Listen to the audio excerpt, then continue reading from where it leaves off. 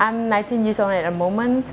I've just come here for 2 months ago, and actually when I first came here I realized a lot of things like 不一样或者越南.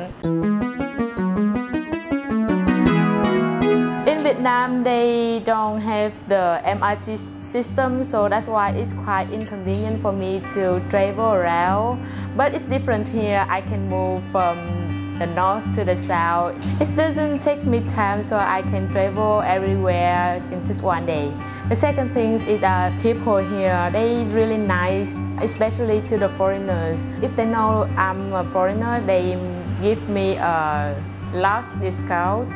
Yeah, the difference in Vietnam is that they treat foreigners is not as nice as the local people. And if you are a foreigners in Vietnam, be careful.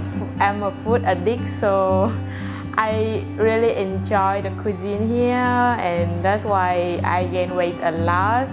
The Vietnamese food, they don't have high requirements on food and the way they cook. That just give you, maybe it's not as much as here, so that's why I really enjoy being here.